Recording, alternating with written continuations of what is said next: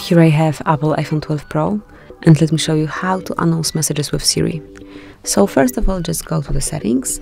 Now go to notifications and reach announce messages with Siri. So if you'd like to have Siri read out messages without having to unlock your iPhone when second generation AirPods or some Beats headphones are connected, smoothly click on the switcher.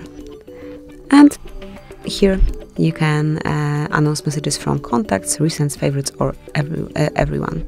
And I will pick announce all messages. So this is it. That would be all. Thank you for watching. Please subscribe our channel and leave the thumbs up.